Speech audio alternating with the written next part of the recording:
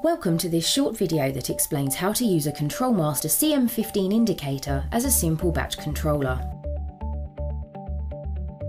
In this example, I am using a CM15 to dose 1000 litres of liquid into a holding tank. This is achieved by setting the totalizer predetermined count to 1000 and the wrap enable to off.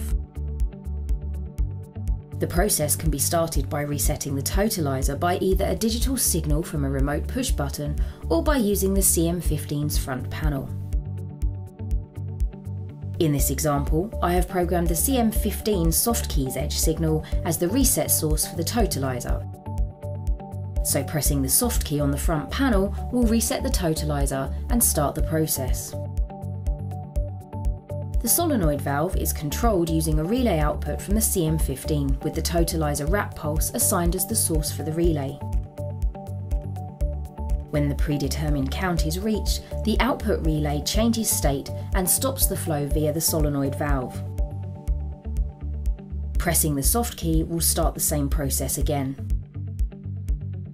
This CM15 configuration is suitable for a wide range of applications in food, brewery, dairy and soft drink processing plants.